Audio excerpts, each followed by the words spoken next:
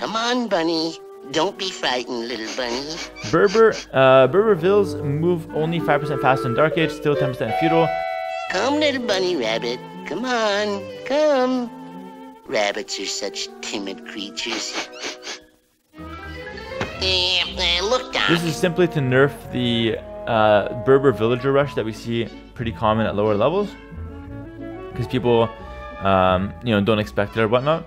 It's a pretty good change. That strategy is pretty degenerate. Oh, that would make me very happy. Come, I'll show you your new home. Carry me.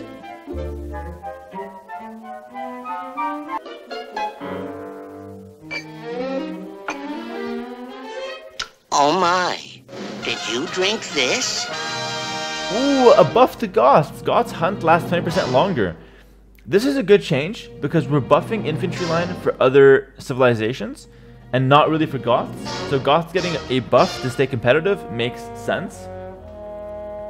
I kind of like this. Now, when you have the laming potential of Goth early game, plus the cheaper militia in Dark Age, plus the Goth hunt lasting longer, I'm cooking up a forward-ville lame with Goth right away, get Loom right away, send a Ville forward to lame, into Drush with the cheaper militia, into fast castle because we got longer lasting hunts. I'm cooking it for real, guys.